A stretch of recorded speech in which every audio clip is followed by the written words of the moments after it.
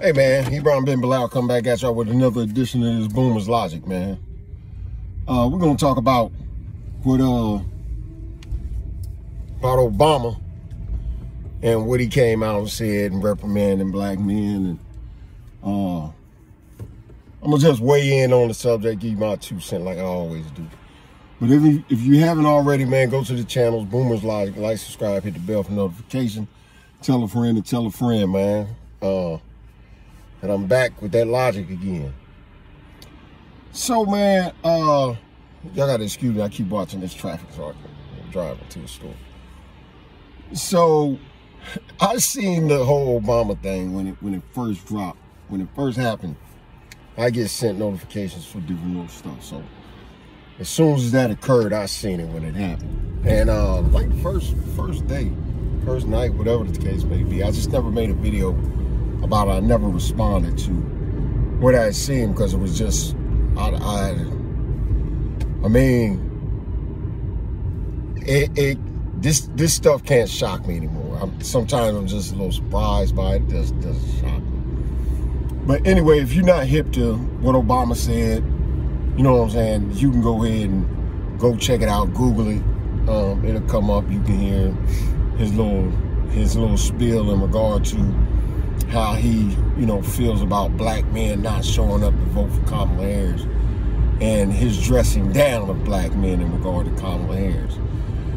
I'm going to touch on a few things he said, man, and I can't say more than what's already been said about the whole situation. So I'm just going to touch on some of the things that he said and just, add my little 2 cents. So first thing he said was first thing he did was talk about how basically he's disgusted with black men. Not basically, this is what he said, that, he's upset with black men that they're not going out and showing up in record numbers to vote for Kamala Harris. Now, first point, he didn't use the black card. He used the woman card. So what he told the men was that you guys aren't showing up because you don't want a woman in office. Now, remember, it used to be they were using the black woman card. That got exposed so quick that they backed up off of that. Now they're trying to shame black men into voting for Kamala Harris by saying that, oh, you just ain't voting for her because she's a woman, trying to shame them into that. Y'all know how I feel about women's positions and roles. You know what I'm saying? They should be barefoot and pregnant, in the pan rattling some dishes. You know what I mean? In the kitchen rattling some pans. All this president, female president, this and that, man, miss me with that. Once again, I believe women should be barefoot and pregnant in the kitchen with an apron on, making me a sandwich. And that's how I feel about that. You know what I mean? You can't change my opinion. That's my opinion. You know what I mean? So anyway, he goes on to, again, to express his disdain or his dissatisfaction. He described how dissatisfied he was with black men for not going out, and he kept, kind of reiterating that. And he got to a point, and this is what I really want to touch on. He got to a point, man, where he said, on one hand, you got somebody who has a proven track record of not liking you, not caring about you. And he's talking about Trump, and I'm going to get back to him in just a second. And on the other hand, you got a person who understands the struggle, you know what I'm saying, who's been through what you've been through, all this type of stuff. You got to watch it and just listen to what he's saying. So, first things first with Trump. Now, you're going to have to show me something where Trump has openly said he despised black people, that he wouldn't do anything for black people, or he hasn't done anything for black people. Because I'm going to point to one situation that I personally know, Jack, my partner Fats, we all know because we was locked up with a brother. His name was, he was from the Nation of Islam. His name was, his name escapes me right now, but I'll get back to that. And he was locked up. He had been locked up for like 25, 28 years. They locked him up in the feds when he was young for selling dope. They gave him a life sentence. But Frazier, his name was Frazier.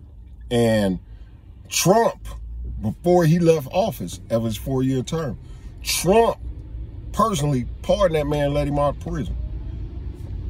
Let that man out of prison. So you're going to, once again, you're going to have to show me, you know what I'm saying, where this disdain lies for Trump with black people. Because if he went and he didn't broadcast it, he didn't get, hey, look at me, you know what I'm saying, stroke my ego, look what I did for blacks. He never said that.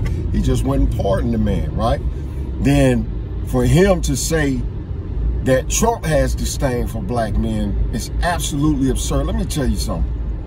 And I've told you this before, so I think it's worth repeating. When Condoleezza Harris was the prosecutor in California, man, if you heard it, just go ahead and plug your ears. If you haven't heard this, put your ear up to whatever you listen to me on and listen carefully. Condoleezza Harris was incarcerating so many black and Hispanic males and females in California during her reign as prosecutor down there, that a federal judge had to step in and said enough is enough and released 1,000 prisoners. 1,000. See, let me explain something to you. And I explained this to my brother. See, I'm a ex-street dude, right? So when I hear things like that, because I've been in prison, I've seen the injustices and things of that nature. When I hear things like that, because those are the things that mean a lot to me, there's some of them brothers in there, man, who do not belong in there. And when you have somebody like her with this tyranny just locking brothers up by the thousands with no regard, and most of them, she was getting locked up for weed and just throwing them in there, just stuffing them in there, man, giving them just retarded, crazy amounts of time. And the federal judge had to come and put a stop to it. But anyway, when I hear things like that, automatically I ain't messing with you, because I'm an ex-street dude. And that's something I look at and say, oh, you really ain't for us, because we make up the majority that's in prison. And you doing this means you don't have our best interests at heart. You don't have the better interests of the black man, nor the black home, or the black woman. But new information.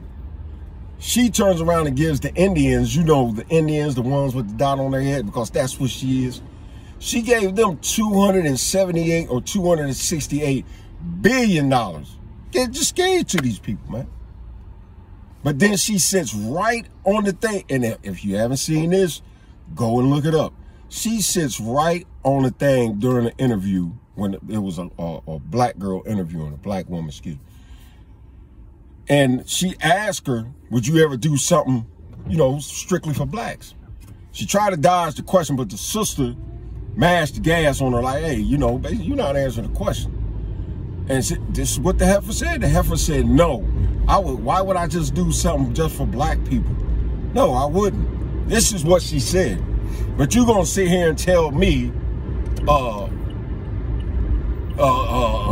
what's that clown's name, Barack Obama, that she has our best interests, when she just clearly told you, no, I'm not doing nothing for black people. And you, Obama, you just as bad as her. So for you to parade in front of us as if, you know, you some type of Martin Luther King, nigga, let me tell you what you did when you was in office. Nothing. Before these clowns pushed you into your second term, you did an interview, and please, if you haven't seen the interview, Google it. My wife couldn't believe that he said this, so I had my wife Google it. She said it, she was like, I cannot believe this man said that. I said, yeah, that's the end of his first term, and black people turn around and push him straight back in there because you're a bunch of dang-on lemmings, man. You make me sick, because somebody starts blowing a flute and you like mice and you just follow. You just follow. The dude didn't have, let me tell you what he said, excuse me, before I forget.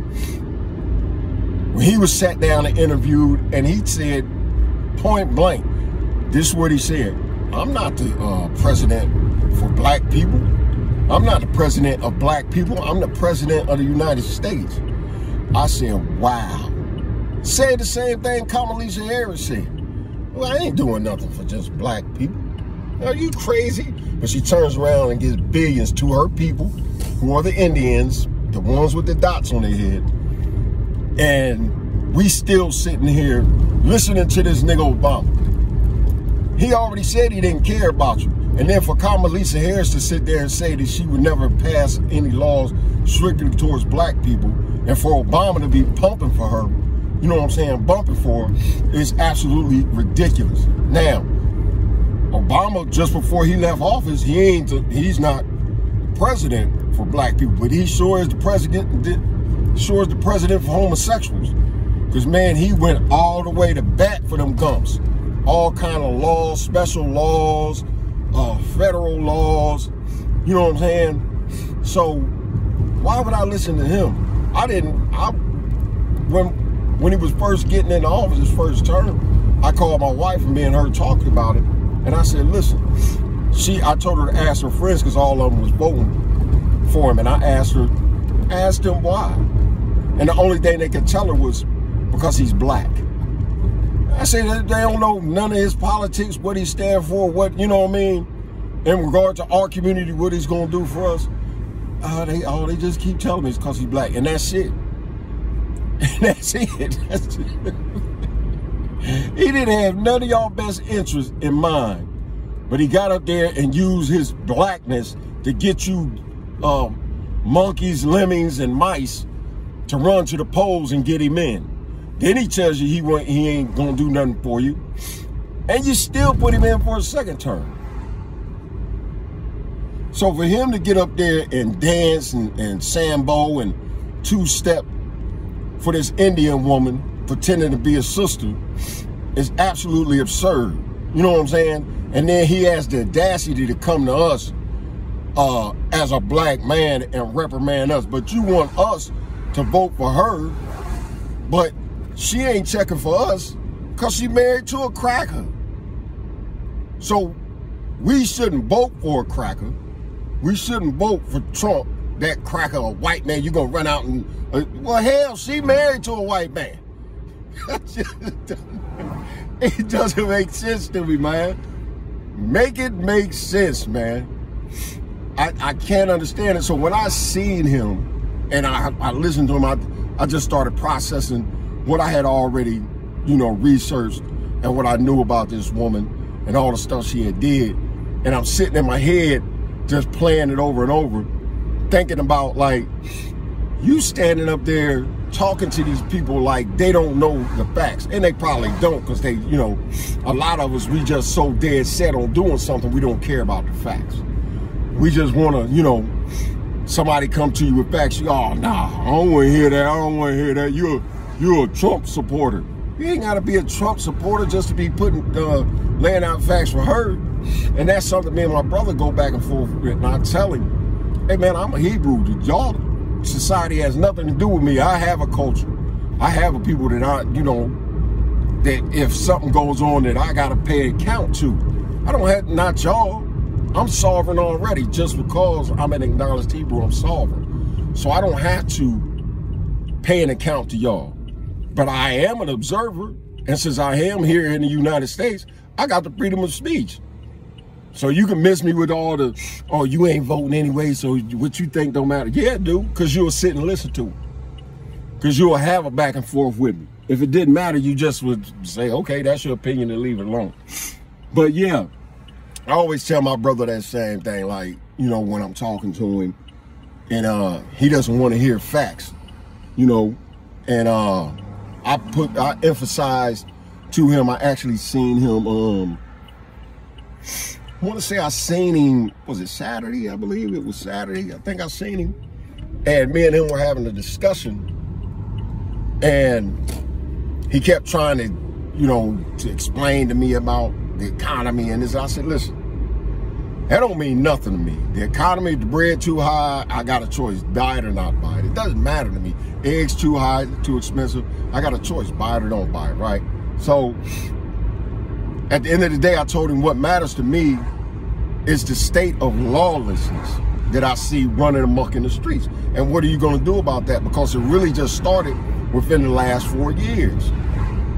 And I explained to him, I'm an ex-street dude. And when I'm looking at all this lawlessness saying, hey, lock that door when you get in the house, baby. Or, hey, no, you can't go in that area. You can't do this. You can't do that. That's when you know it's bad. When a Negro that has been in the streets his whole entire life looks around and say, man, things are bad. That's when you know things are bad. But he kept trying to sway me, talking about the economy. Like I told him, the economy means less than nothing to me. You know what I'm saying? You're trying to convince me via the economy. I'm not looking at that. That's not my concern. The lawlessness is what I'm concerned about. The lawlessness.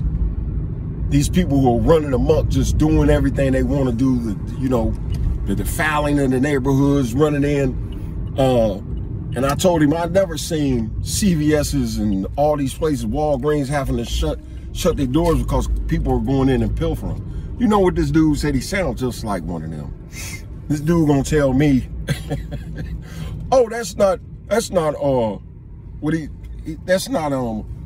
a serious crime. That's not a violent crime. I just looked at this dude like, boy, y'all a bunch of just, I just looked at this man that was just shook my head. But anyway, man, as far as Obama goes, man, I think he needs to, I think he really needs to reassess, because what he did, coming to black men like that, you got to understand, black men feel a certain type of way. And it ain't that they feel a certain type of way about her. It's that they feel a certain type of way just in general after years of voting for these people, putting them in office. Nothing changes for us. And our lot in life just continues to either stay the same or plummet. And they're tired of it, man. You know what I'm saying? There's more information readily available where they can do their own research. They don't have to sit and listen to Ricky Smiley or Charlamagne the God to tell them. They can research it on their own, Google it, look at it, and they can make their own call, from that perspective. So when he gets on that thing and he just belittles black men for not doing what they're told, because that's basically what he did. Because you ain't got out and you ain't did what we told you to do. A lot of black men are offended by that. I'm not offended by it because I know how they see us. Because we've been like this for years and generations. And the last thing I'm going to leave you with is we have no leadership. This is why he's able to get up there and make comments like that, to have platforms like that and say these things. Because we don't have any leadership. We're so divided amongst ourselves. We don't have one voice. And I asked my wife last night, in the 60s, who was our leader? And she said Malcolm X. I said, Martin Luther King. I said, yeah, not just him. You had Malcolm X as well.